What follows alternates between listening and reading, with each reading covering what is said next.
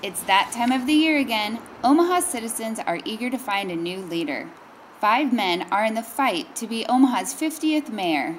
Jim Suttle, Democrat, is a former chairman of the board of directors for the engineering firm HDR. He feels he is the most qualified.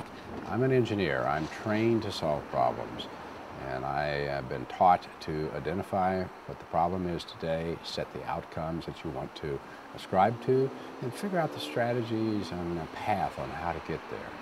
When asked what issues he felt were the most important, he said he had been building his thoughts off of what the citizens have been thinking. Number 1, the crime and gun violence, followed by close number 2, which is the opinion plans, particularly the spiking issue.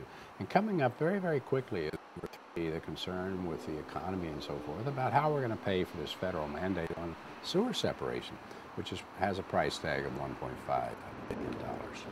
With 30 years of experience, Suttle said he can create a strategy to help budget for the 2 biggest financial challenges, the Rosenblatt Stadium and on the federal mandate on sewer separation. When asked why he should be voted for mayor, I'm going to ask for the job. I was trained to do that at HDR. Ask for the job. When addressing his specific goals, Suttle said the next mayor must fight to make sure the city is not left behind in national efforts to stimulate the economy.